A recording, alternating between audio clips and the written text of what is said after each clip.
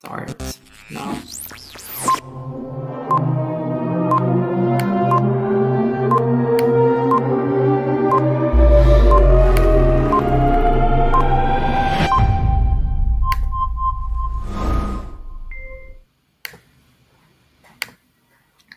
So, hi everyone, I'm Jérémy Rabineau, I'm SELGRA Vice President, and I'm very happy to welcome you today for our very first SELGRA webinar.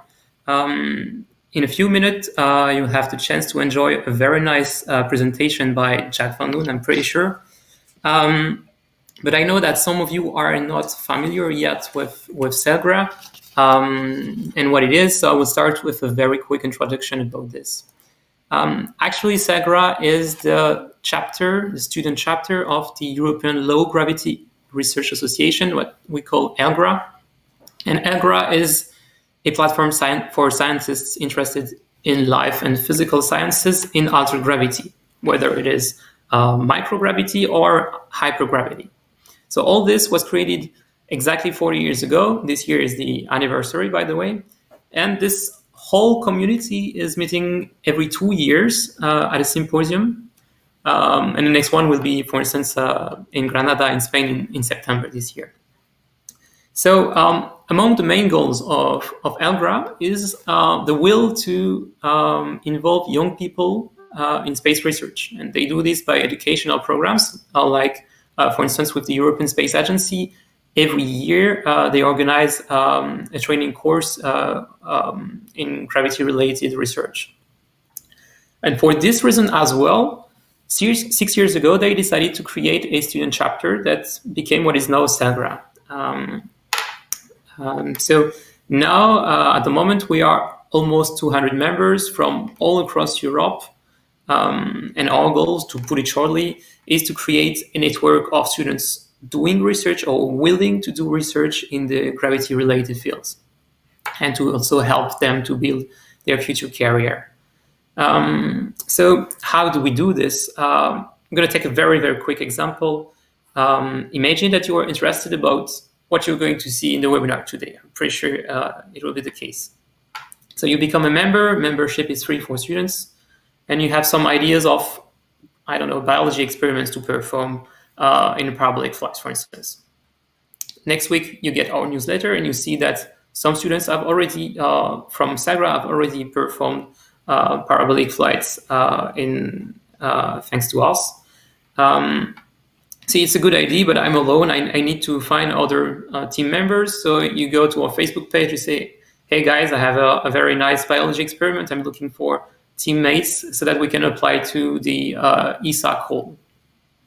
You find members, you're lucky and maybe talented, so you get selected, and you get nice results. Now, what do you do with these results? You want to present them in an international conference.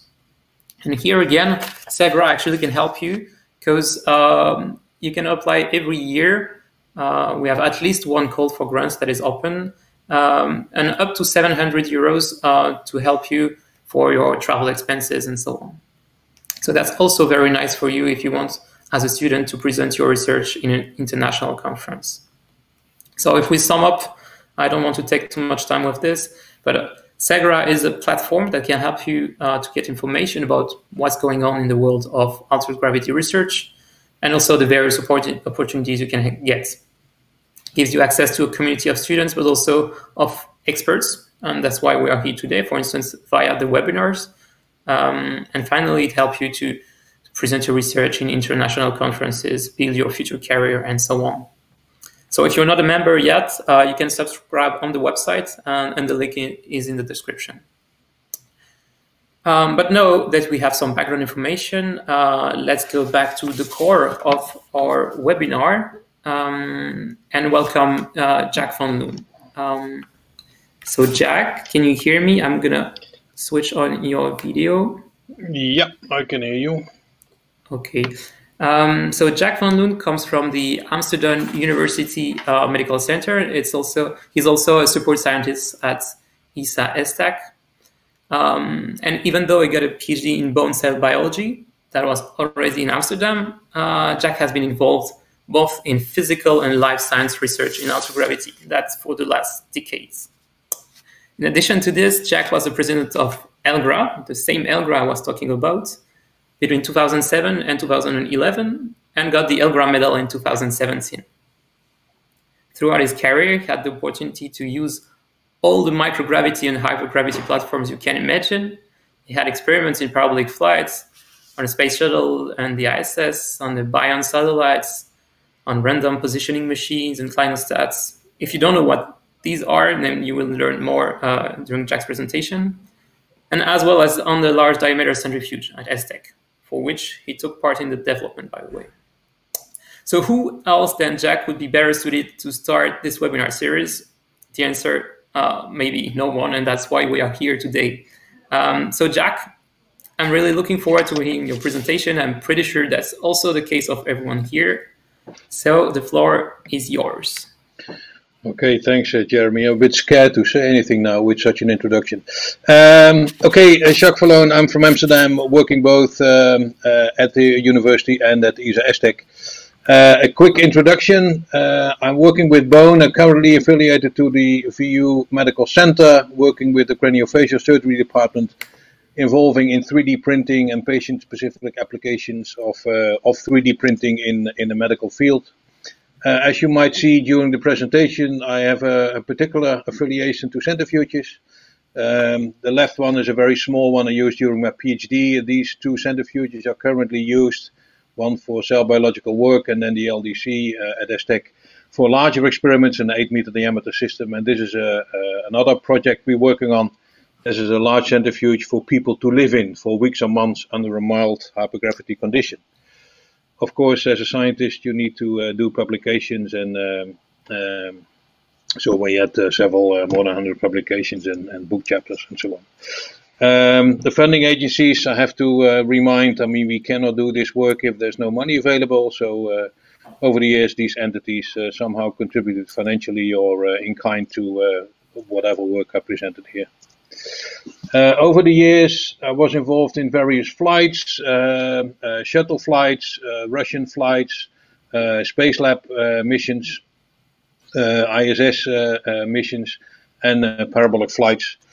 I also worked for industry for a while, especially at Bradford Engineering. One of the major payloads you might know is the microgravity science glove box. I was involved in implementing that one from a science point of view, but we also did experiments on or engineering on the biolab container, and glove boxes are the main topic at Bradford Engineering. I mean, especially in spaceflight, in any research project, but especially in spaceflight, you never do these things alone. You always have to have a team working together, as Jeremy said. Also, if you're going to apply for some experiments, it's always a team effort. So I'm telling here something, but it's really the work of many people that have been involved over the years. Okay, gravity and mass. I mean, we talk about gravity today. The reason we have gravity is mainly because we have mass. And if you look at the top left here, you have two masses, M1 and M2. And because they have a mass each, they attract each other. And that provides you gravity. The larger the mass is, the stronger the acceleration, the stronger the attraction between these two masses. Or if they are closer together, also the strength of the acceleration or gravity increases. If you look at our solar system, of course, you have a very, this is not on scale, but to make the point, we have a very large mass in the center, the sun, and there we have the planets rotating around it. And because of this very high mass of the sun, I mean, we have these planets around it, and they attract each other with a certain G level. But also on the planet itself, we have a certain G level. And if you look at the force involved, and the general law here is force is mass times acceleration. And if we look to this on Earth, we say that force is mass times gravity, and the gravity is then the 1g you have on Earth in this sense. In order for gravity to have an effect, you need to have mass, as I explained earlier with these two planets here. But here I did a very simple experiment in the LDC centrifuge at STEC, where I took two balloons, one of them filled with air, and one of them filled with water. So air is a very light, hardly any mass. And of course, the water balloon has a much higher mass than the air balloon. So if you put them in the centrifuge and look at what happens if you expose them to a higher G level, you see that the ones with the largest mass deforms much more than the one with the lighter mass. So in order for gravity to have an effect, you need to have mass. Without mass, no gravity effects. On the other hand, a lot of people talk about microgravity, which is actually a wrong term. Maybe we can discuss that later, but the better term would be free fall or even near weightlessness.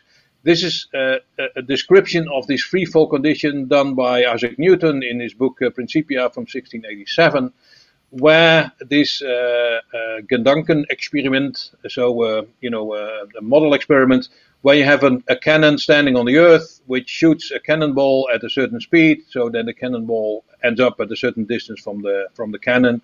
With a higher speed it ends up further away, and so on and so on. At a certain speed the cannonball never falls back to earth again, but falls around the earth, and at that speed you are actually in free fall. And this is exactly what happens also with a space station and other orbiting spacecraft. They're really falling around the Earth, and that provides you the microgravity or near weightlessness environment. You have other platforms like parabolic flight. You see an example here where you are on a spacecraft. The spacecraft accelerates for a certain period of time, and then it more or less shuts down its engine, so it falls. It first falls up, and then it falls down. And in this bluish period, they are in a period of free fall, the same free fall as you see here around the Earth, but then only in a parabolic shape.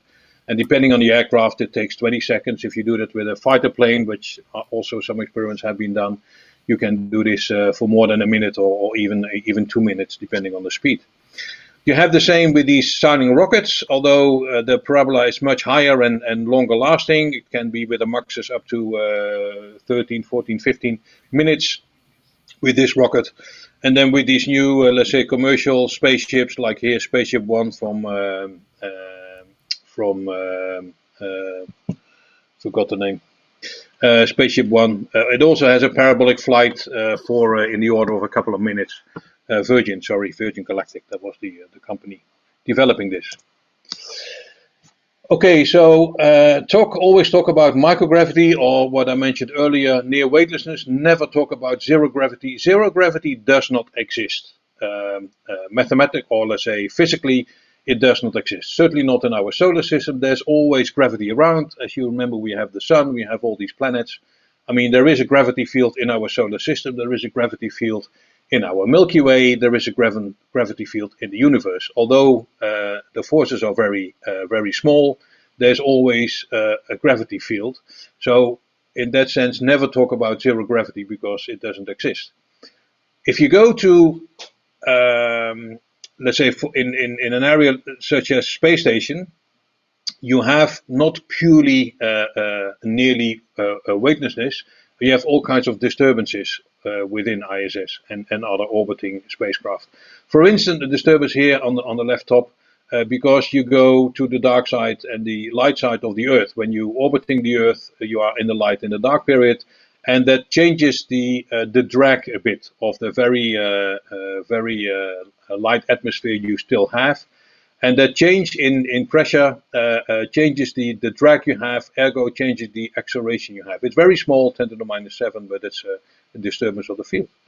You have solar radiation, which hits the orbiting spacecraft. It also gives you a very small acceleration. You have space station itself, in this case, that generates gravity because of its mass. I explained earlier, you have these two masses that attract each other, while space station itself is a mass, and because of that, it also attracts other parts in space station. Again, very small, 10 to the minus 9. Another great disturbance in ISS or in other places as well is that you have all these fans and turbines and pumps and what have you, which generate vibrations within your system. So that's also not something you do want to have when you are doing very sensitive experiments. The same as human activity, and especially if you're using treadmills and so on, which might disturb the microgravity field. And the last one, there are more, but the last one I want to point out is if you orbit around the Earth, you come over places where you have more or less gravity. Gravity is not uniform on the Earth. It depends on the mass. And if you go over mountain ridges, like you see here in the Andes, or here a small point of the Himalaya, I mean, at these points you have higher G levels than in other places. So if you orbit around the Earth, you have small fluctuations of the gravity level. Hence, talk about microgravity or near weightlessness, never about zero gravity. Okay, I just want to point out a couple of things. We have limited time, so I cannot go in too much detail in all these parts, but gravity has an impact on all these parameters. So it has an impact on weight, on sedimentation, on buoyancy, convection, and hydrostatic pressure. And I want to give one example, or maybe one or two examples of each. Weight. This is probably not what you expect from this presentation, but what I like to point out here is if you look on Earth, and I just pointed out the Himalayas, where you have the Mount Everest, which is about a 9-kilometer high mountain on Earth, the highest mountain on Earth. Well, the highest mountain on Mars is 26 kilometers high. And if you see the difference between these two, it's about a factor 3. It's about 3 times higher a mountain on Mars than you have on Earth. And the reason for that is that the gravity level on Mars, it's about a factor 3 smaller than you have on Earth. So on Earth, you cannot have any mountains that are higher than these 9 kilometers of Mount Everest. It's just not possible. The material is not capable of coping with such an acceleration on Earth. So there's, in geology, you see the impact of gravity. You also see that in life sciences. This is, again, from Galileo Galilei, a quote from his book, which says that man cannot build a house, nor nature can construct an animal beyond a certain size without altering the design or material. And here you see 2 bones from an elephant, and from I forgot which animal this was, but an animal with a lower weight. And you see that although the shapes are similar, you see that the diameter of this elephant bone is much larger in comparison to its length than you have with this other bone. So because of this higher weight, the animal needs to adapt its anatomy in order to be able to withstand the higher weights due to the gravity field it's living in. Sedimentation is another phenomenon that is directed by gravity, and this is a picture of the inner ear we all have. The inner ear has several functions, and 2 of them are related to movement. You have the semicircular canals, as you see here. They are related to angular movement. When you shake your head, I mean, you will know by the fluid transport in these canals that you are moving your head. And there are other 2 compartments, the saccule and the utricle, which are the one for linear acceleration, and that's what you see here. You have these hair cells with the microvilli on top of them, and there you have otoconia, which are, let's say, crystals sitting on top of a gel-like material. So if you accelerate, because of inertia, these crystals will stay behind if you accelerate, and this is what these hair cells will pick up. So this is how you feel from your inner ear. You feel the acceleration you're going through, and that's in 2 directions, what I said with the utricle or saccule. And that's important, especially if you look at some animals. I mean, they have a very good developed vestibular system. If you look at this chicken on the left, you see, and I keep my pointer at the eye. The eye is really very stable with respect to the movement of its body the person makes. The same here with this owl, because it's important for them if they go hunting or if they have to flee for some predator. I mean, they have to be sure that their vision stays in focus and so on. And for the cat is, of course, if it jumps, it wants to land on 4 feet. Other examples of sedimentation in physical sciences. One of the work done also in spaceflight is the work on dusty plasmas. Plasmas is the 4th state of material. After a liquid, a gas, and a solid, materials can exist in plasmas. And this is what is called a dirty plasma. So you have a plasma of a certain kind with small particles in there in order to be able to see the plasma. So these sort of experiments with plasmas can only be done under a weightlessness environment. This is a nice example of a big water drop on a plant. For technology, there's a lot of work done on sloshing. So here we see a tank with fluid in there. Of course, if you have a tank in a satellite, the fluid or the fuel doesn't go to the lowest part because there is no lowest part.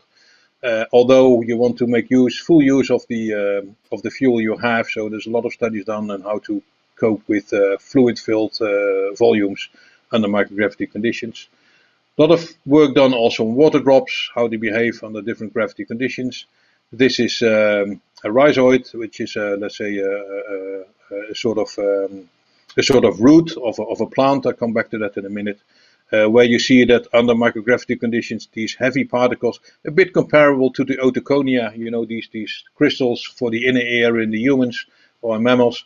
You see here these heavy particles in a plant, which if you put them under microgravity conditions, they float up. And this is also the reason why a plant knows the direction of the gravity. And this is for technology to make latex spheres, which are very homogeneous under microgravity conditions. If you do the same assembly of these spheres under 1G conditions, you see this inhomogeneity in these materials. This is what I said. I want to explain this thing with the starch granules, the heavy particles in the root tip of plants. That's what you see here with the coleoptiles emerging from these beans. And you see that the root is really growing down. This is the gravity vector going down, and the shoot is going up. And this is because they have these heavy particles in their root tips, where they can feel the direction of the gravity vector. This is an example of one cell in there with the G vector here.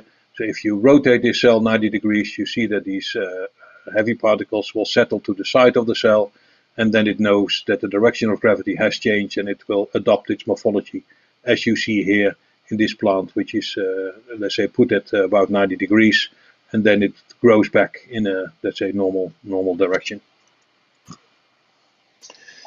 So that was on sedimentation. Now coming to convection. Convection is, of course, you see when heavier materials are settling down and lighter materials go up in a gravity field. So I don't know whether you see this video, but you have a very slow flow of particles and fluid through this loop. And this experiment, this is what you see at 1G conditions in a gravitational field. If you would do the same experiment with heating up this fluid loop under microgravity conditions, you won't see any change in this fluid behavior. It will just be static. This is a flame at 1G, where you see the here in more detail, where you see the air which is heated around the flame goes up. It also brings oxygen to the flame, so that's why it can burn. Cold air goes down, so you have some treadmilling here of warm and cold air. So this is at 1G conditions. This is exactly the same flame under microgravity conditions. So you do not have this convection here. So this flame works purely on diffusion. So this is a diffusion limited combustion flame. A lot of experiments done are also a bit comparable to this flame on crystal growth, where under microgravity conditions you have a much slower growth of these crystals, but they are more pure and more defined as you would have under 1G conditions. So, I mean, in terms of crystal diffraction data and detailed data, the idea is to do these experiments under weightless conditions to have better crystals for, to find out the protein structure of whatever you have. This is a nice image of one of the Russian cosmonauts, Sergei Grigoryev, who burned a candle actually in Mir several years ago. I'm waiting for the next slide, if it comes up. Yeah, there it is. Another example of convection is if you go to the lower part, the surface tension dominated convection, or the Gibbs-Marangoni convection. That is what you see here. Again, it's a surface tension driven convection. This is not gravity dependent. This is what you see all the time. But the reason I pointed out here is that a lot of work in microgravity and spacing is done on this convection process, or the Bernard-Marangoni convection with thermal capillary, again, which is also just exists under independent of gravity. But the point is, you can do these experiments very nicely under weightlessness conditions, because you don't have the disturbing effect of the convection you would have on Earth. So you can have much more detailed data and do much more defined, better experiments under microgravity conditions. The other thing which is gravity dependent is hydrostatic pressure. Here I took an example of hydrostatic pressure in humans, but the same exists for if you go for bubble experiments under microgravity conditions where you don't have hydrostatic pressure within your experimental cell as you would have on Earth. For humans, it's the same thing. If you go to the lower part here, this is under 1G conditions when you have your bloodstream going over your body. But the point is, because you have a gravity factor, there's a higher pressure in the lower part of your body, so in your legs, than in the upper part of your body. However, if you go to microgravity conditions, this pull of gravity on your blood and lymph is gone. So that means there's a lot of fluids are remaining in the upper part of your body. This is also seen here. 1G conditions, microgravity conditions, you have a fluid shift to the upper part of your body. Your body adapts. A certain, let's say, in 4, 5, 6 days, the astronauts pee a lot relatively, so they have a balance again, but with less fluid within their body if you compare it to the 1G condition, and that's fine. The problem rises actually when you come back to Earth. When you come back to Earth and you don't do anything or you don't do too much, gravity pulls down the blood and the lymph in your body again, and then you can lose consciousness. This is called orthostatic intolerance. You also have that with some malignancies with patients sometimes, or when you drank too much the day before and you stand up quickly in the morning, you might feel dizzy for a couple of seconds. This is also orthostatic intolerance related, because your body is not yet capable of supplying the sufficient blood to your brain, and this causes this dizziness. So in astronauts, you see these chicken legs because the fluid goes up, so they get very thin legs. They also got a more puffy face, so it's very good to get rid of your wrinkles in a very short period of time. But there are more severe issues. This is a paper from Donna Roberts in New England Journal of Medicine from a couple of years ago, where she looked into the brain morphology for astronauts, for long duration astronauts. And you see also a change in the cell size, so the white areas here between the gray parts of your brain, either pre-flight, so before they went to to a long duration space flight, and after. So you see a change there. It is not yet known exactly what the cause of this is, but it might well relate to the to the fluid shift you have in the body. Next slide is gravity machines. If you think about gravity and you want to know about gravity, I first have to explain you have two kinds of, let's say, activities, space-related activities. One of them is, let's say, more related to operations. If you go for life sciences and crew, you want to keep the crew happy and healthy for the duration of their mission. So there's a lot of science done, operations related sciences to keep your crew healthy and happy.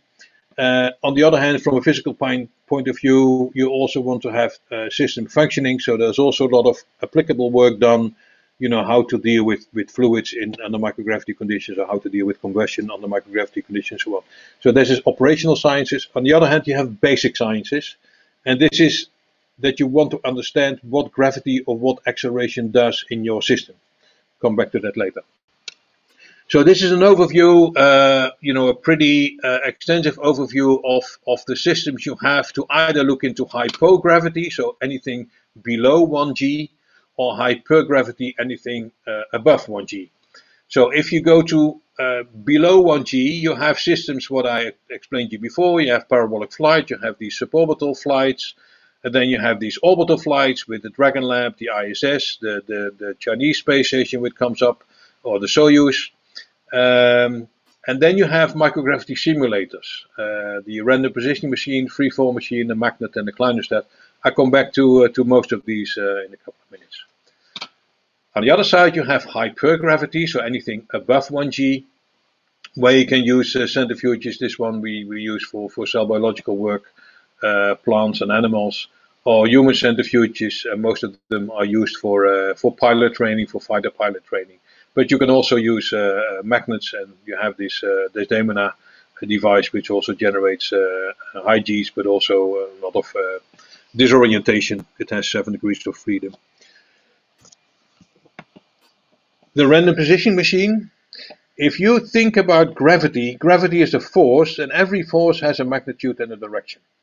So if you want to play around with that force, you can either play around with the magnitude, or you can play around with the direction of both of them. So what we do with a random positioning machine is we put the sample in the center of the rotation here, in this very small black box you see now, that one.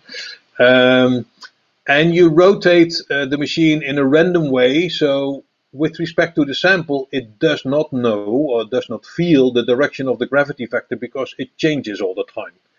There's a time issue involved here. You need to change the direction, let's say, faster than the system can detect a gravity direction, but that's then up to a particular system.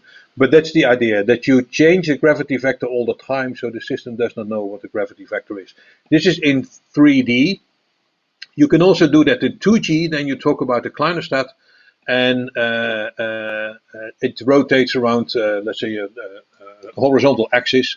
And also there, you can theoretically say, if you rotate once 360 degrees, then you averaged out the gravity vector over time and gives you a microgravity simulation. Of course, it's always a simulation. You are still in a gravitational field, so you always have 1G, but the direction of the gravity with respect to your sample changes all the time. It is a pretty easy and neat system, this RPM. I mean, these are some experiments we did with Arabidopsis, with the standard laboratory plant. A lot of work is done with Arabidopsis. You see here on grounds over 1G, you see that the roots are growing down, and you see in the RPMs, simulated microgravity, that the roots are growing in all directions. And again, this is related to the starch granules I explained to you earlier. Where in ground condition you see them at the lower part of the cell, in flight you see them distributed all over the cell, and if you use microgravity simulation, flight simulation, you again see them distributed all over the cell. So this is what provides this response in this phenotype in these animals. We did similar experiment also with Drosophila, with the fruit fly. When we compared the RPM experiments with experiments done on the ISS, and they very well match.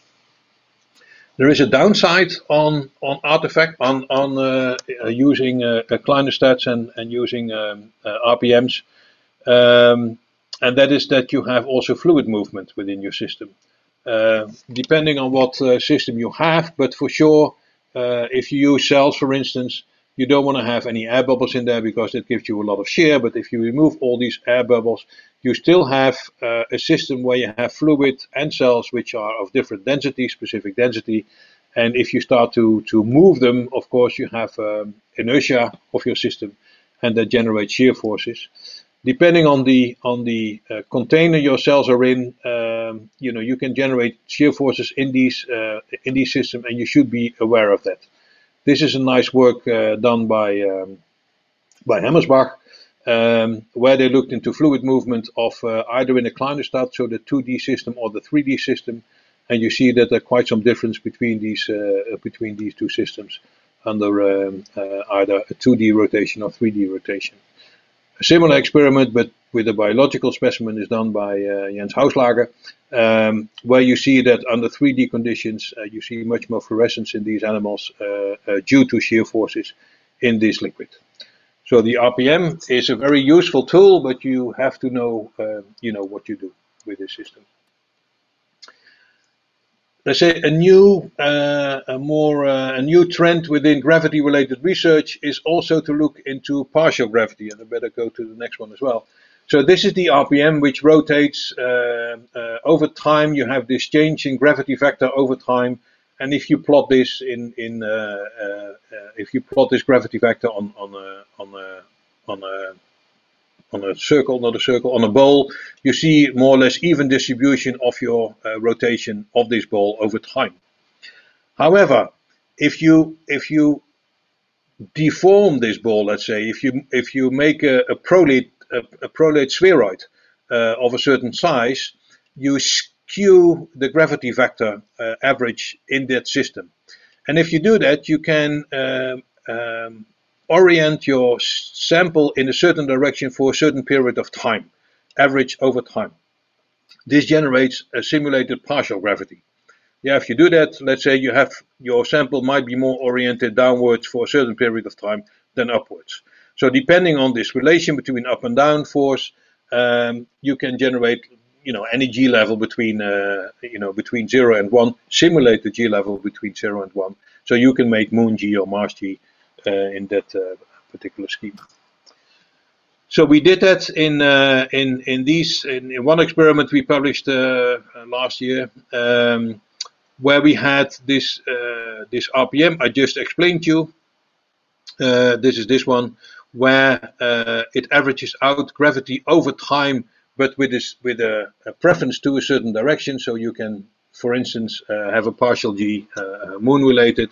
This is a regular RPM, so that's really, let's say, microgravity simulation. And this is another way to simulate partial gravities. You take your RPM, so you have a simulated microgravity, and from this simulated micro G, you use a centrifuge to generate any G level you want. In this particular setup, we can use it up to 2G. So you can, do experiments at 0.1 G, 0.2, 0.3, whatever G level you want. And we're still developing that one, but it's a promising technology to to be used, and to think about how your system would respond if it really goes to Moon or Mars. And of course, you have this system, but combine it also with a centrifuge to explore the full G spectrum, as is seen in this image. For you can use centrifuges, on ground to explore the high G fraction. You can also use centrifuges in flight. I'll come back to that in a minute. To look at these fractional G forces in flight, and or use ground simulations to generate these partial gravity levels. The other way to simulate microgravity or even partial gravity and hypergravity is to use magnetic levitation. This is an example of a magnet at the Nijmegen University in the Netherlands, but you also have systems in the US and in Canada and in France, where you have a very high, this is a bitter magnet where you have the borehole here. This is where your samples are in. This is the magnetic coil. And this is what you can see if you do these experiments. So we're looking into the borehole here. So we have either a water drop levitating, here a strawberry levitating, or here a frog or a trout levitating. It is alive, and it was still alive when we took it out. These experiments were done by Annemarie Geim in Nijmegen. He actually, Annemarie Geim is, maybe you know him from the Nobel Prize in Physics in 2011. He got the Nobel Prize for the graphene, for the discovery on graphene. Well, he also got a prize for this work, and he got the Ig Nobel Prize, so the alternative Nobel Prize for this work on these levitating frogs. The reason for this levitation is that you have a huge gradient magnetic field in this situation, and this magnet, I think, goes up to 17 Tesla. I think this was. So because of this huge gradient magnetic field, you can levitate any atom, any material you can think of, including, let's say, diamagnetic materials, as you have in biology for that matter. There is a downside, also here there's a downside on using these sort of alternatives or simulated microgravity, is that you have this huge effect of the magnetic field as such. Yeah. So you have to be aware of whether your system can tolerate this huge magnetic field lines. For the biology, you see that a lot of biological materials are made of polymers, and they align in strong magnetic fields. So in biology, there's quite a change you see in responses. But for physical sciences, especially liquids, you can use it. You can use it very well. So the question is always, if you do an experiment, what do you use? So you have here two models for animals to use, either a rat or a chicken, and this is just an example of what model system to use. You see some other model systems here at the bottom. I mean, if you go to the rat, you have a quadruped animal. I mean, you don't have a fluid column as you have with the humans. I explained earlier, the mass is reasonable. If you go to a chicken, it has a fluid column more likely as humans. It's biped as humans, and the mass is a bit higher. So we expect more effect on the chicken than on the rat. There's a lot of work done also on mice, where even the effect is lower, expected to be lower than on these two animals. The Japanese used a lot of fish, especially Medaka fish. You see them swimming here. Hopefully you can see it. And it's another model system where you can see they looked at bone changes and mineral density under microgravity conditions. You lose bone, as you can see here in these flight animals compared to ground animals. So the fish model is a very, very good model also to look at various bone-related cell types and muscle experiments. Maybe you heard about the Kelly brothers experiment, where this twin, where one of the twins flew, let's say later flew, the other one flew earlier on. So there's a lot of attention for this kind of experiments. I'm not very impressed. Personally, I'm not very impressed by this setup. I mean, this is an N of 1 or N of 1.5 or whatever you call it. I mean, it's a very limited number of samples. I rather see these guys here. If you want to say something about what gravity does to a system, you rather take a larger N than just an N of 1 or an N of 1.5 for these two astronauts. I skipped this one. So I mentioned that there are quite some centrifuges also used on ground and in flight. This is some centrifuges used for human research, and especially if you go under microgravity conditions, it's very unhealthy. You lose bone, you lose muscle, your immune system is deprived, cardiovascular system goes down, your cognition goes down, and so on. So what people are working on, especially for long duration missions, is to give, to challenge astronauts while going to Mars, for instance, to a gravity load while in flight. So to replace or to counteract the microgravity effect, making use of these short arm centrifuges where astronauts can be exposed. A lot of work is done on ground using animal centrifuges. So we have several centrifuges in France and the UK and in Japan and in America, where a lot of animal studies have been done and are still being done on ground to learn about what the gravity or the impact of gravity is on these animals.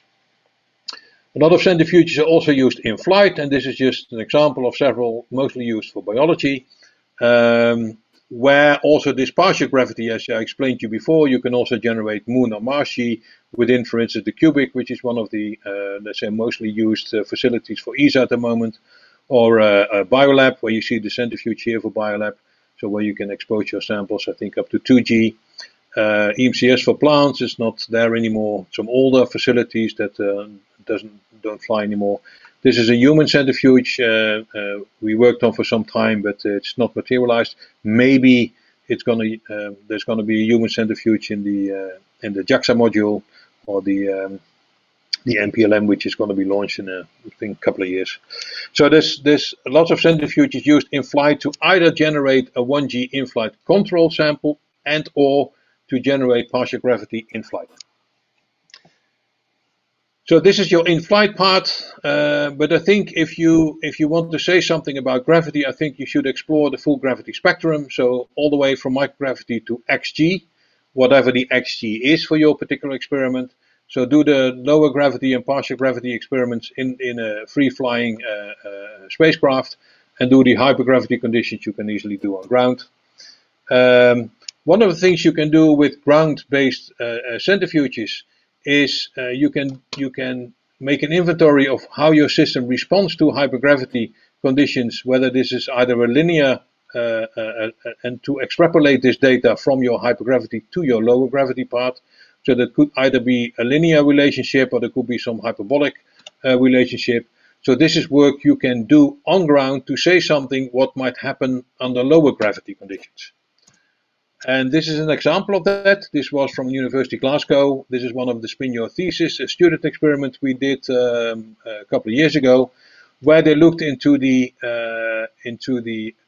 efficiency of a hypersonic drill, which is used to drill in the surface of of some planet or a meteorite, a bodily system with a lower gravity than Earth.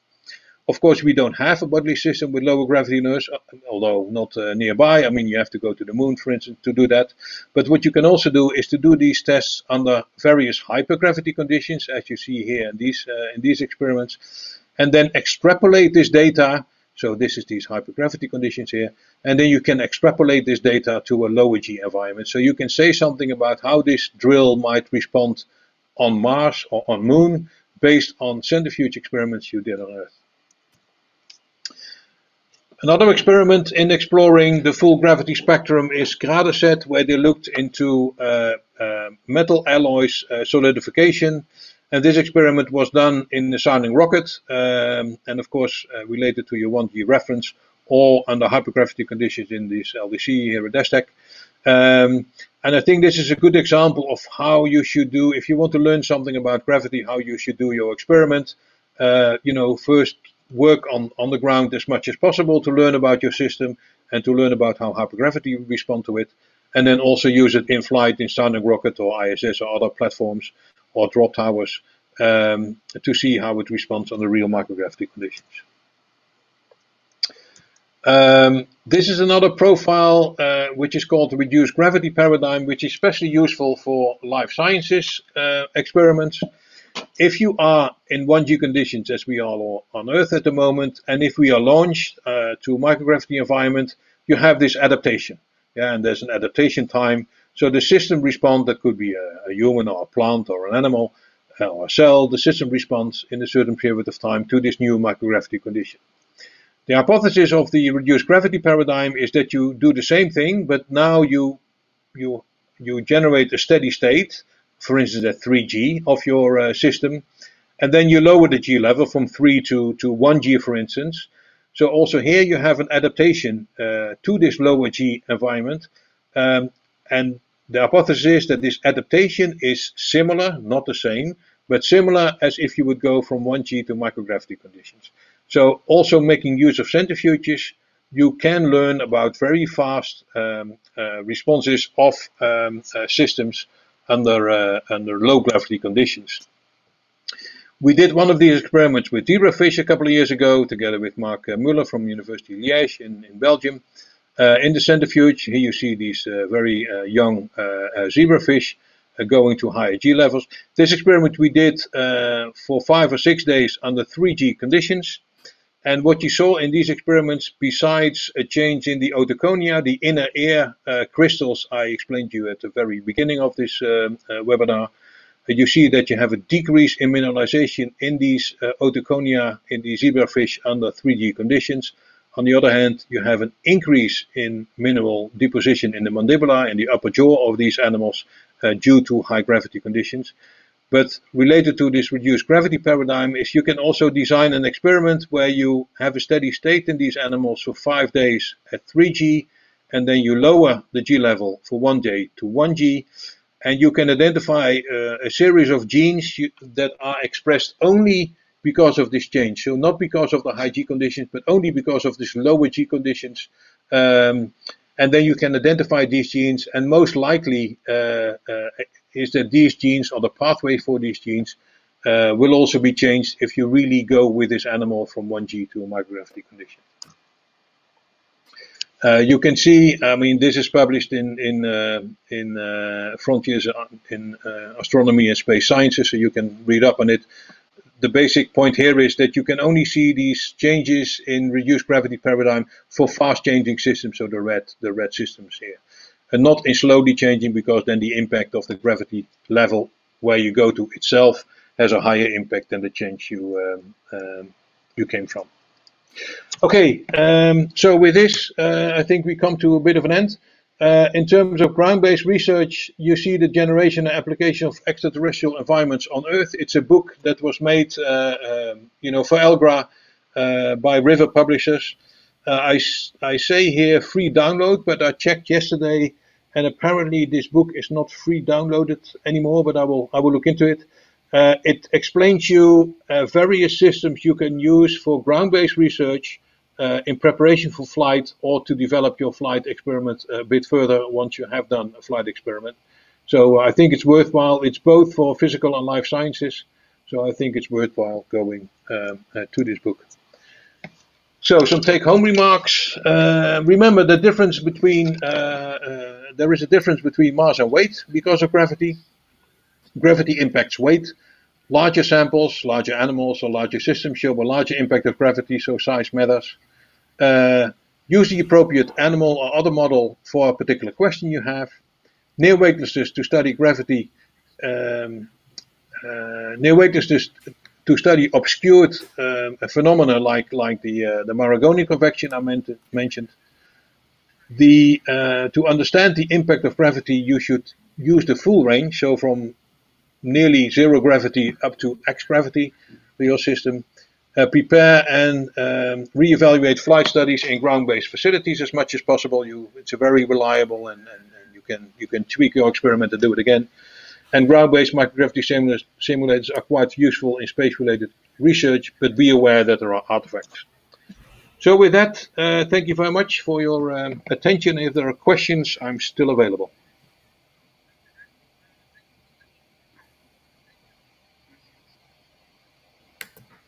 Yeah, great. Thank you very much, Jack, for your presentation.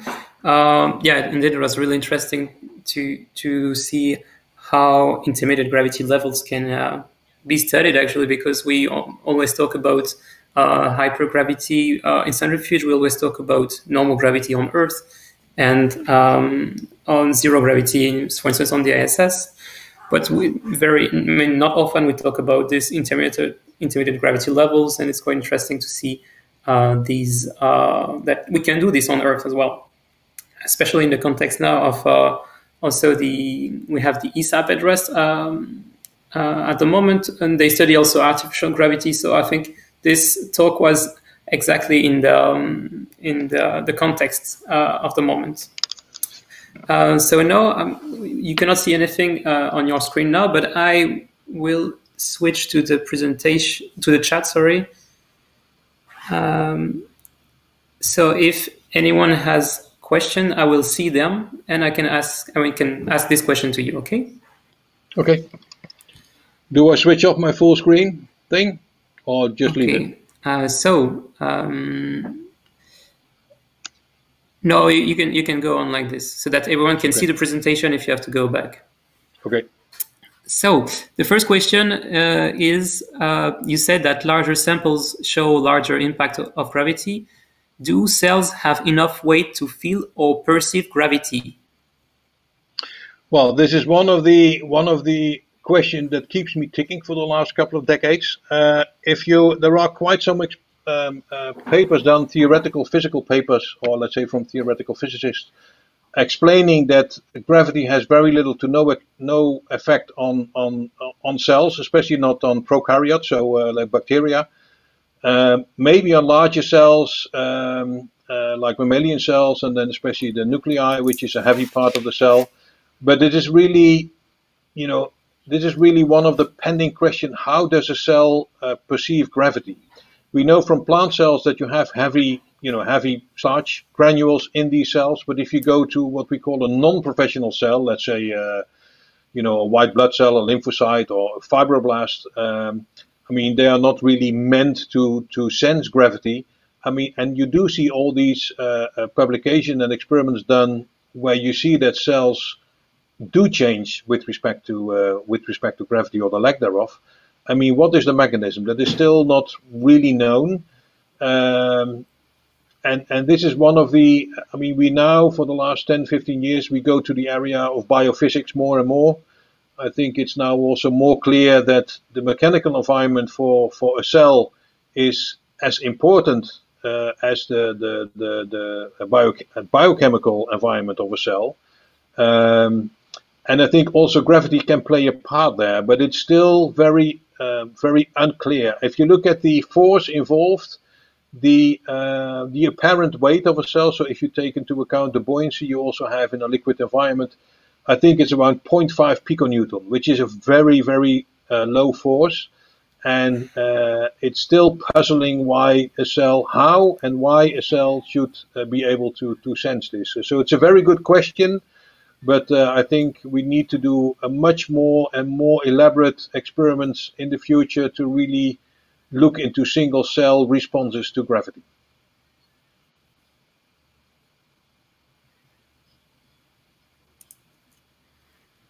Okay. So there are also a lot of questions about this magnetic field and how to reproduce microgravity with a magnetic field, and a lot of people wonder how it is done actually, and if there is any disturbances due to the radial magnetic field, where we can find these facilities and so on. Well, the principle, I think most people are very familiar with ferromagnetic phenomenon. If you use a regular, a small magnet and you use some iron, I mean, they depending on the orientation of the magnet, is either attracted or repelled from the magnet. Every atom, so not only iron, but every atom is magnetic. You have three categories: ferromagnetic, diamagnetic, and paramagnetic molecules, or atoms, I should say. And they're all magnetic, but to a different level. So the ferromagnetic is, let's say, very sensitive to a magnetic field.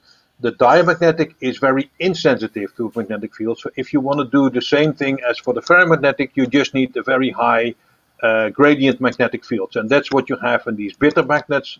As I showed you in the presentation, you also have, this is a bitter magnet, so it's a resistant magnet which needs to be cooled a lot.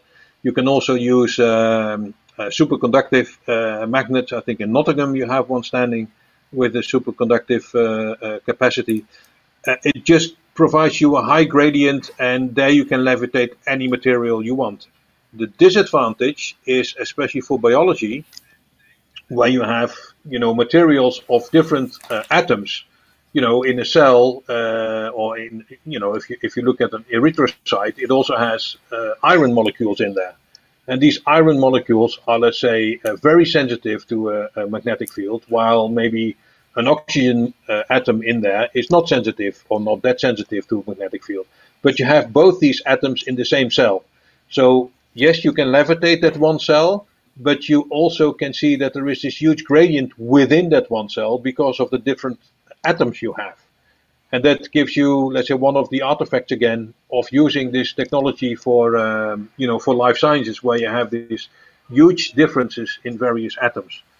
If you go to pure liquids, either water or hydrogen or some supercooled material, there it's much easier to use that technique, because it's a more homogeneous response you would have on that one atom material, or one atom sort material. So it's depending on what you need to do. It's a very useful technique. These magnets are around in Grenoble, in Nijmegen, in Nottingham, in Tallahassee in the US, in Japan, I forgot where. So you have various, in Dresden there's also a magnet. So you have various magnets around Europe and the world.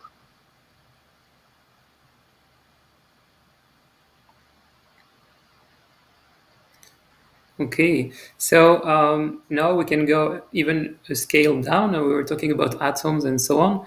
Some people are asking questions about the advantage maybe of studying quantum mechanics, like Bose-Einstein condensate, and so on, in microgravity, in hypergravity, and in such environments? Do you know if there is any advantage? Well, let me first do a disclaimer here. I mean, I'm originally a cell biologist, so I know very little about fundamental physics and and fundamental particles.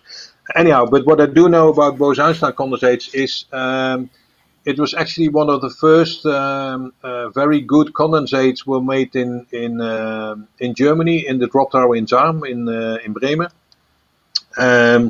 Where they have a microgravity time of about, let's say, 9 seconds if you use the catapult setup. So there they made these Bose-Einstein condensates, and they're really a clump of materials where it's very sensitive to gravity because of its weight. Although they weigh very little because they are, let's say, individual atoms, I mean, gravity still has an impact there. So this is why you want to remove the weight, ergo want to go to free fall conditions either in a drop tower or in real or in ISS, for instance. A parabolic flight is a bit more difficult because you still have quite some vibrations. It's the microgravity level in a parabolic flight is not that good, certainly not that good if you compare it to a drop tower. Drop tower is much better, 10 to the minus 6, minus 5, minus 6. So that's why you use a free fall conditions to keep the Bose-Einstein condensate in its location so it doesn't hit the walls and whatever. More than that I cannot say about it.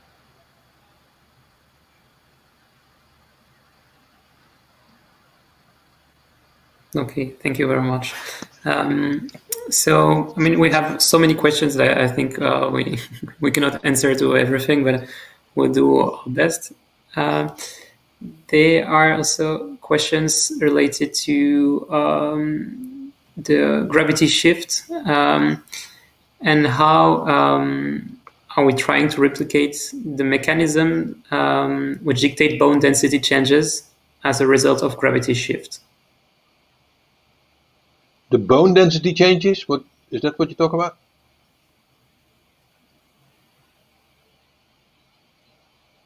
Can you explain again? Is there please? any research trying to replicate the mechanism which dictates bone density changes as a result of gravity shift? Okay. Well, one of the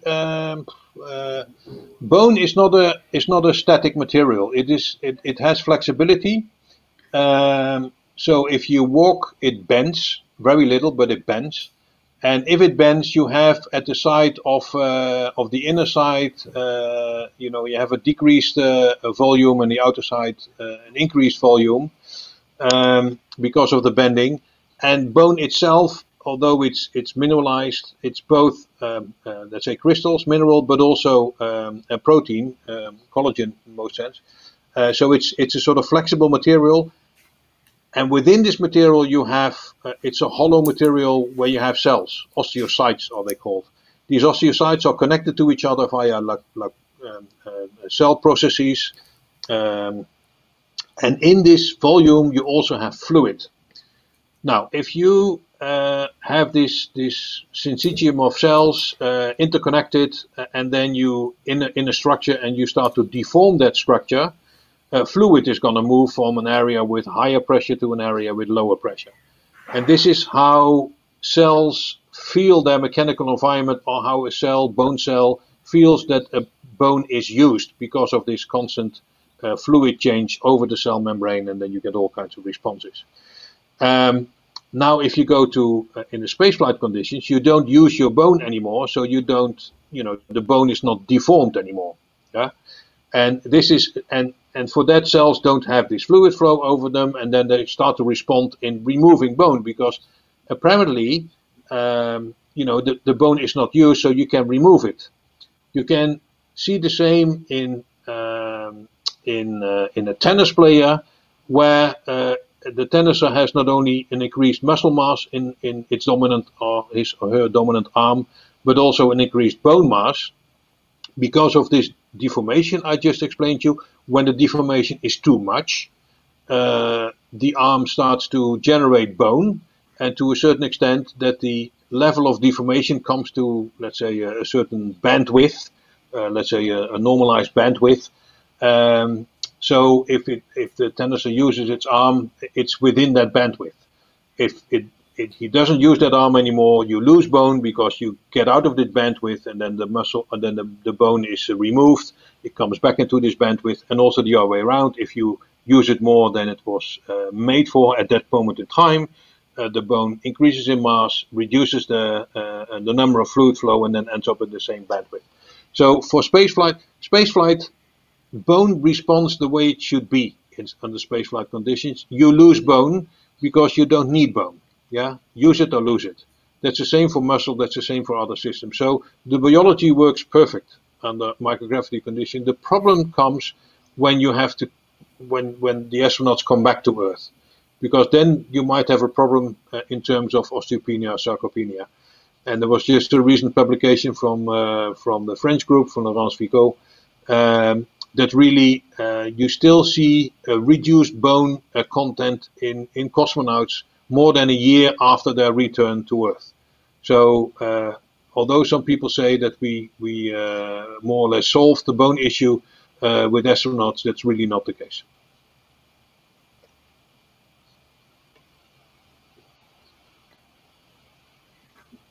Okay, so maybe go to a last technical question, from myself. So it's about the random positioning machines and the fact that we use rotation to actually change the direction of gravity vector. This is causing centrifugal forces. Have you already experienced problems with this, and the fact that if the sample size is too big, then you can observe a gradient of acceleration between the center and the outside of the sample? Well, I made, this is one of the artifacts you have in a clinostat or an RPM as well. If you move too much out of the center of rotation. I made a paper of that in Advances in Space Research in 2007, I think, where I put a graph in there. You can calculate the deviation from, if you go further from the center with respect to the rotation speed you use. So that is a theoretical response. There's also a thing called inertial shear. That is a paper we did in Journal of Biomechanics. Inertial shear is when you use a flat surface in a rotating system. So in a centrifuge, for instance, it goes too far to go into detail here, but basically if you're not in the line of rotation of a centrifuge, but away from that, you generate shear forces. And that's the same you could have in a clinostat or in an RPM, especially with attached cells. Yeah, they can generate shear forces. And there is, I think, a paper, so there was also a theoretical paper, and I think there was some work done either at the DLR or the group of Grimm in Denmark, where they used a clinostat or an RPM, and they saw changes when they moved away from the center of rotation. And this is really an example of these inertial shear forces you might see in these materials. So you have to be aware of that, and it depends on your system whether it is an issue or not. And of course, I'm very much in favor of using these ground-based facilities, any ground-based facility. But if it goes to microgravity, I mean, the proof of the pudding is to fly an experiment, in so many years to verify your setup again.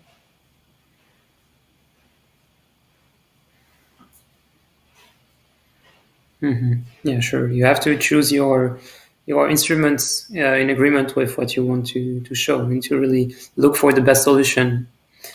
Now, I think we can close the technical questions and have maybe your opinion about. A lot of students study biology or study physical science, and they want to specialize in space physiology or space biology or space something. Do you, maybe from your personal experience, can give advice to these people? Where should they start? or similar things? Yeah, I can. I mean, let's say first, I mean, the best thing to do, whatever you do, is to follow your heart and to follow your ideas, whatever it is, and to have fun. That's I mean, that's the first two things you need to do. So if you have the urge to do something in spaceflight related research, you could have chosen a better arena in that sense, because it is quite difficult and quite challenging to work in this area because of what I explained earlier, the difficulty to fly your experiments. It is, to get an experiment proposed and selected and executed under, in space station or any other freefall real microgravity conditions, it's pretty difficult and it takes a long period of time. So it is not an easy thing to do. Well, this is one of the reasons you can think of using these ground-based facilities with drop towers, clinostats, centrifuges, and so on. So that's a good thing to do. The other advice I would have is make it part of a more general subject. So if you're interested in human research, you might be interested in what I did in bone and mechanosensing, which is a very general topic, but part of that topic could be, let's say, a microgravity related study. But it's not the only thing you do. So embed it in more regular sciences. It's also easier for you to get grants or whatever, so it's not, you're not a sort of monoculture only doing gravity related stuff. I do it myself, but I can't think of any other people, at least not in the Netherlands, that do the same.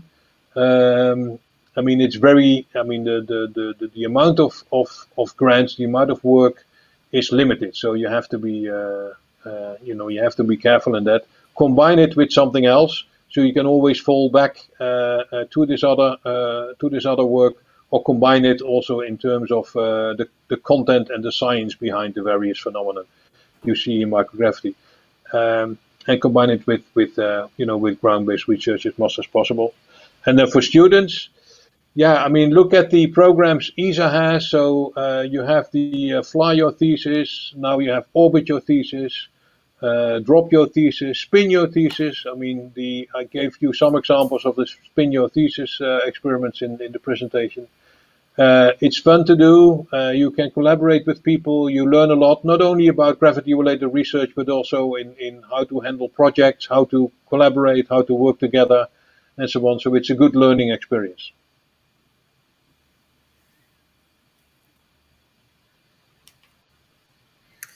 Okay, thank you very much for these pieces of advice. Yeah, and if you want to get more information about this ESA program, by the way, everything is always in the SELGRA newsletter.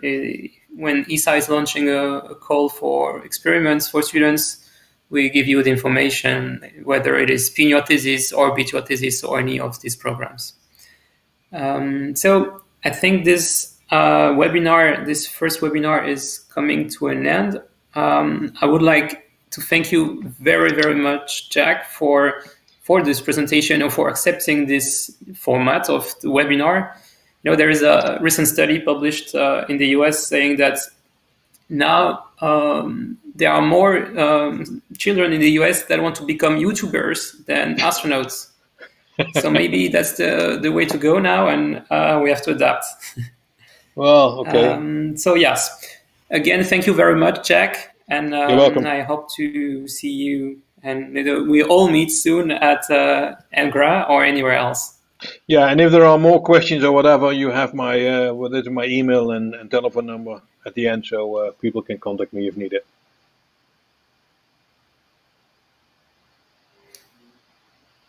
Okay, we will forward the remaining questions to you. Okay. So thank you very much, everyone, and bye bye. Bye bye.